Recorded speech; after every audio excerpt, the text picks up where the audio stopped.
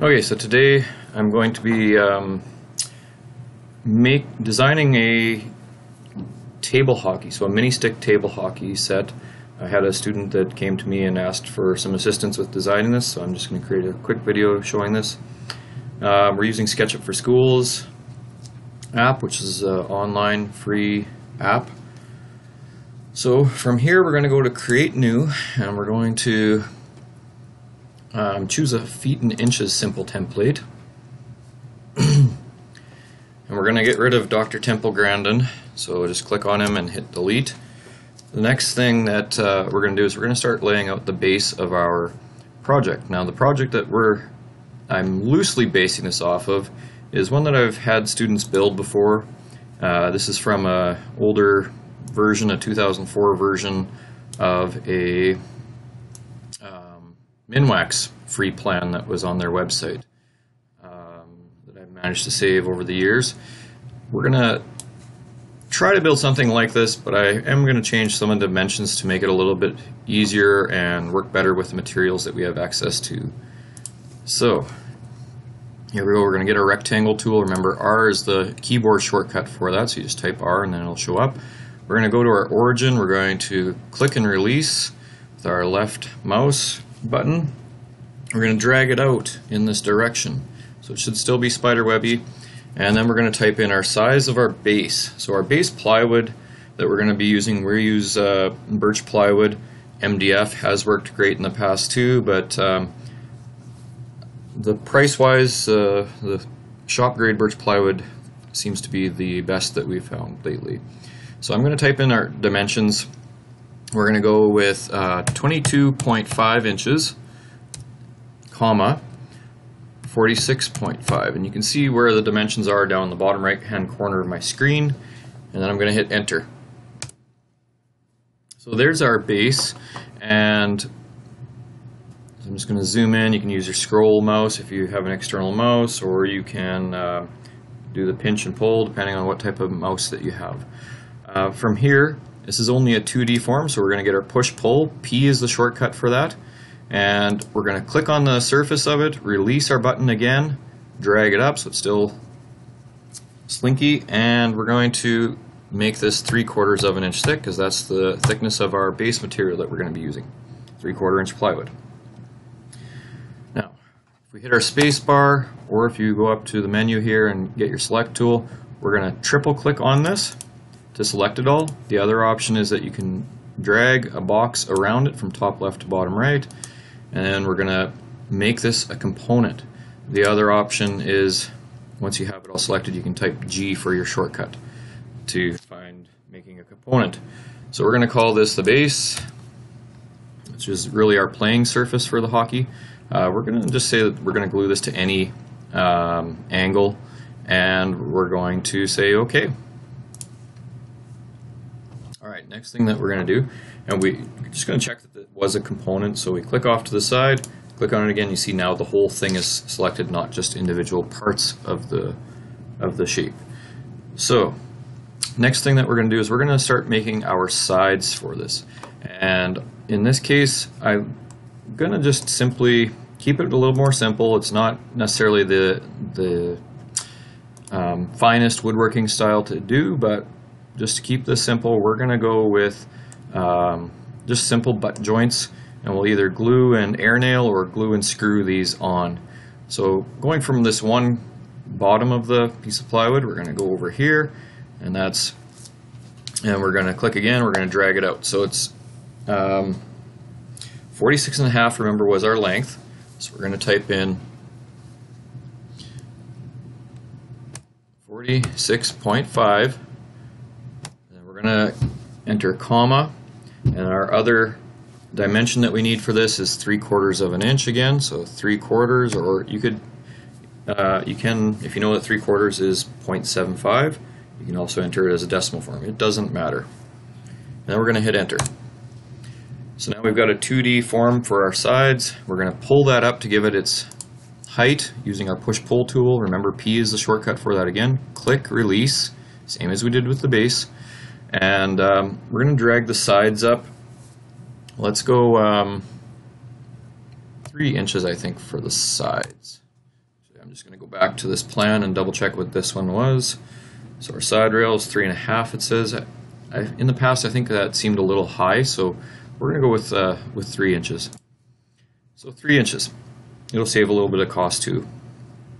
Now, every time you make a piece, we want to make it a component, so we hit our space bar or get our select tool. We're going to triple click on that again. Just be careful when you're doing that if you just double click and the whole thing's not selected, it's not going to work very well. So triple click till the whole thing is selected. We're going to type G, create this as a component. We're going to call this alongside. You can call it whatever you really want. I'm going to say any again, say OK. And there's our first piece. We're going to copy this across to the other side. So we type M for our move tool, or you can go over here and select the move tool, but M is the shortcut. We hit Control, and you see we get that little plus symbol next to it. Plus means that we're copying. So move, copy, move, copy. All right. Really important whenever you're moving or copying things in SketchUp that you know where your intersecting point is going to be. So where is it going to connect to the object? So if we're moving this piece, this side piece over to the other side, we're going to copy it over. This right here is going to be a good intersecting point. So that when we copy this now, it's going to automatically snap to that corner. So there we go. There's our sides already done. Now we need to create our end pieces. So our end pieces, we're going to go with our rectangle tool again. We're going to start at this corner, and we're going to drag it across and see, so that's 2 feet even. Now there's a reason that I chose 2 feet as our final size. Just thinking of our plywood size is 4 foot by 8 foot, and it's a lot easier, a lot less waste if you stick with measurements that are close to either right on a foot symbol or slightly under to allow for some blade cuts. So we're just going to go with 2 feet as our width. Also, the ones that we made in the past that followed the actual instructions, I think it was supposed to be like 36.5 inches, or 34.5 inches. They were quite heavy and take up a lot of space. So this one will take up a little less space and still have lots of room to play. So 2 feet, comma, 3/4. We're going to make our rectangle again. Notice that it's moving in the blue direction on here. The main thing is that it's moving horizontally away. So there's our end piece. We're going to get our push-pull, so P again for our keyboard shortcut. Click, drag, and we're going to move our mouse over. So we can kind of guess what height it is. If we remembered that it was 3, we could type in 3 and hit enter, or we can just bring our mouse over, so the tip of our arrow, and line that up with the other side, and it'll be the exact same then. So there we go. Once again, we've made a new piece, so we're going to make it a component. So triple click, right click, make component, or type G. We're going to glue to any. We're going to call this ends, and we're going to say OK. Now, same process again, M and Control. So move and Control. We're going to copy this to the other end. Oh, I grabbed it at the wrong point, so I'm going to restart that. So now I need to hit Control again, grab it at this corner, move it on over till it snaps in. There we go. We've basically made a box. Like I said, we can glue and air nail with some brad nails the sides to the playing surface. The other thing we could do is we could glue and pre-drill and screw. We could use pocket hole screws from underneath so you don't see anything, and that might be an option that we'll look at. It's just time dependent and everything else. Lots of options. In the past when I've done this, we've made rabbet joints at the ends here and then glued and air nailed. But we're just going to keep this one simple this here, so let's just go with this. Simple butt joints.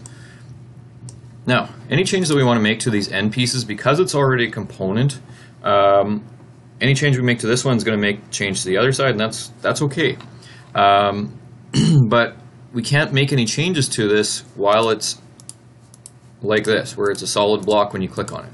So how you do that is you right click on it and say edit component, or you double click on it with your mouse, and you see this little dotted box around it. Now that means that we're editing this piece, and any change we make to it's going to change the other one. That's the advantage of having components, is that it will change the other one and you're saving yourself a lot of work. So we're going to get our tape measure tool, And so T is the keyboard shortcut for that. If you can't find it, it's down here, third from the bottom. We're going to find the middle of our piece here first, because we don't want our goal off to the side at all. We want it nice and even. So we're going to start just at this edge, and we're going to move over until it matches up with the midpoint of this board. So 1 foot. If you don't, the nice thing about it is that if you don't know what half of, say, 26 3/8 is, by just going to the midpoint, it's automatically going to find what that center point is. Okay, now we want our goal to be perfectly flush or even with the top of the playing surface. So that thickness, of course, was 3/4 of an inch. So we're going to move up straight vertically on the blue axes, and we're going to go up 3/4 of an inch. And we're just simply marking out where this goal is going to be. The goal itself is going to be 5.5 inches wide. We're going to stick to that original plan from the other Minwax measurement. So we're going to click on our midpoint. We're going to move over, and we're going to create a guideline off of that. There we go. That's half of 5.5 inches, because remember that's the center right now. So half of 5.5 is 2 3/4. So we're going to go 2. And we can do space 3 divided by 4, or we can just go 2.75, which is the same as 2 3/4. And then we're going to repeat that same measurement on the other side. So 2.75, enter. We'll know it's 5.5 if we measure from there to there. Perfect, 5.5. Awesome. Next thing that we're going to do is the actual height of the goal is going to be 1.5 inches. So we're moving up 1.5, enter. And there's the shape of our goal. That's the basic layout of our goal. The only thing that we're going to make a little bit different, though, is we're going to make this so it's a rounded shape. Just to give it a little bit of a extra detail, I guess, and something a little bit more neat looking. So where are we going to start that arc? Well, first, there's a few ways you can always do things in SketchUp. I'm just going to start by drawing a pencil line across the bottom from there to there. The next thing that I'm going to do is I'm going to get my tape measure tool again, and I'm going to mark from this line up. Let's go 3/4 of an inch up, sticking with even measurements. And then we're going to get our arc tool. So we're going to go with our arc. Oh, come on. There we go. Which arc tool do we want? We want... what's going on? Come on.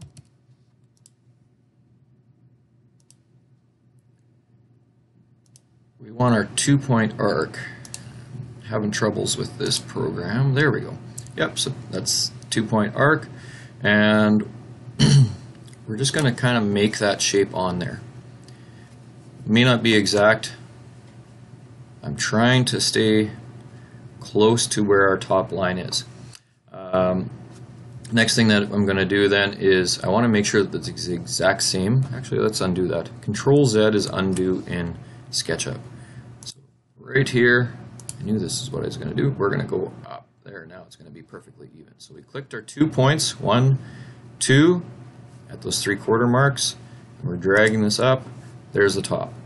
And then we're just going to go back with our pencil tool. We're going to connect there and connect over here. And there's the shape of our net. Now, how do we make it into a hole? Well, when we're building this, we're actually going to probably drill a hole and use a jigsaw. However, for now, we're just going to click on this with our push-pull tool. We're going to release and push it all the way back so it's even with the back edge, and that'll make it completely disappear. So there's our net. You notice that it automatically did it to the other side. Okay, so that's our ends. How do we get out of editing component? Hit your space bar to get your select tool, click off into the space around it. Now, last couple things that we have to add is that if we look at our original one, we've got some corner blocks right here that will help to keep the puck from getting stuck in the corners. I've had some where we've made these rounded before, so a curve, an arc, so it kind of slides around better. For this, we're just going to keep it simple, go with those triangular shapes. And then there's also these optional zone defense things that I've done before, these goal blocks, where you have, basically we made these cubes, these 2x2 cubes, and then drilled a hole in the bottom, put a dowel in it, and then drilled some holes throughout the playing surface so that you could move these blocks wherever you wanted to. We ended up finding that they kind of just got in the way of the playing surface, so I don't think we'll include those, but we will make these corner blocks. So I'm just going to go back to that now. So corner blocks, the original plan called for 6 by 6 inch corner blocks. However, for this case, since we did make the playing surface a little narrower, I'm going to suggest we cut that down to 4 inch. Few ways we can do this to make a triangle. Easiest way probably is just to get your pencil tool, click there at the corner, move in 4 inches, so 4, enter. We're then going to hit escape. We're going to go back to that corner, go 4 inches the other way, hit enter, and then we're going to connect that with the other spot, and it'll automatically snap to that endpoint. Then the next thing that we should do is pull this up, and we're going to pull that up 3/4 of an inch. So there's our corner block for our puck to bounce off of. If we wanted to make this the full height as the sides, we could do that. It would provide some stability to this too, and what that requires, either, since this is 3 inches on the side, gluing several layers of these together and then cutting them out. And when making these, what I'm going to suggest to the student is just simply to make a square piece that's 4 1/8 inches by 4 1/8, and then we'll cut across the corner. Why 1/8 extra? Just to allow for our blade cut. So we'll cut corner to corner to split them in half. Alright, now that we've got that one, we made a new piece, so we need to make it a component. So triple click, make component, G again for your shortcut. We're going to call this corner block. And then we're going to say glue to any, say OK. Perfect. We're now going to, first off, we're going to have to copy this. So we're going to get our move tool, M, and control to copy. We're going to copy it to this corner. Oops. See what happened there? I didn't grab it where it's intersecting.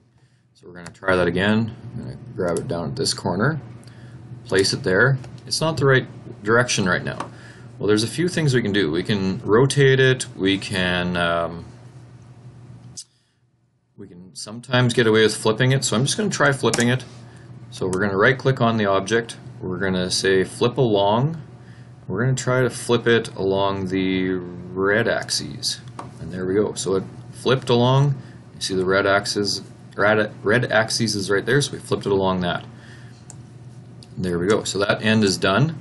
The next thing that we could do is we could actually select both of these, and then by just holding control in our select tool and then clicking on them, and then we're going to get our move tool, hit control, so copy again.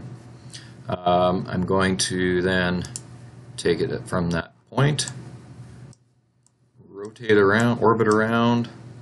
Remember, if you push down on your scroll mouse, that will allow you to do that. If we can't see our object here, we can also pan by hitting H. And you're like, oh no, I lost what I was copying. It doesn't matter. If you go back to your M again, you still have it. And so I'm just going to place it in that corner. Because we have those two there, we want to flip them again. So I'm going to try to flip these, this time along the green axis. So flip along, green direction. Perfect. There we go. That's done. And really, that is the project. The original plan shows for us to make our own mini sticks, which if we have time, we can do that. It shows the puck as being a 1/2 inch by 1.5 inch diameter. I think I will ask the student to make the puck and make several of them because they might get lost. And to do that, just simply buy some 1.5" dowel and then cut it. Might make it a little bit higher than 1/2 inch, maybe 3/4 of an inch, but that would be the puck. And you can use just the plastic mini sticks, or he can make his own little mini stick off of this direction. So that's it for this this table. I would suggest for him to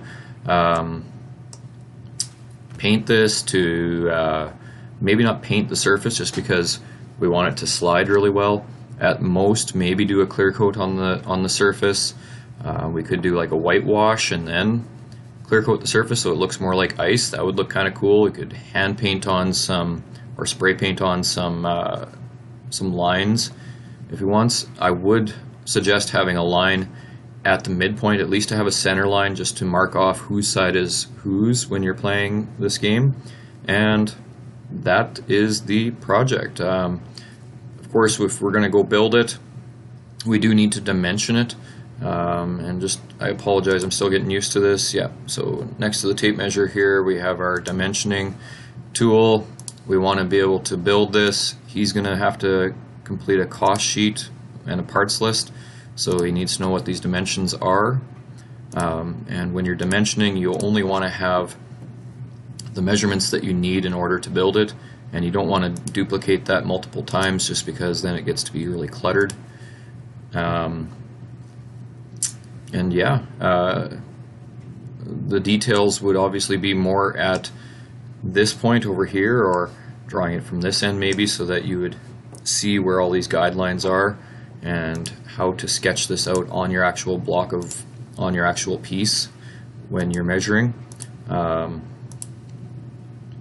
like so.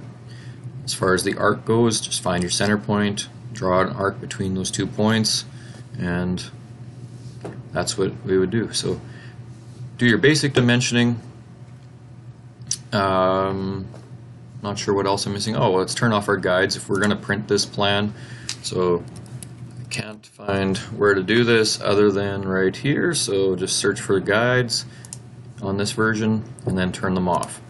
And what's nice about turning them off rather than deleting them is that you can actually see them. Same thing with our axes. If we want to turn off our axes, if we're going to print this, it'll look a little nicer. We can turn our axes off as well, and it's just more of a blank space then. So yeah, I hope that you enjoyed watching this, and that maybe you'll consider building this. Have a wonderful rest of your day.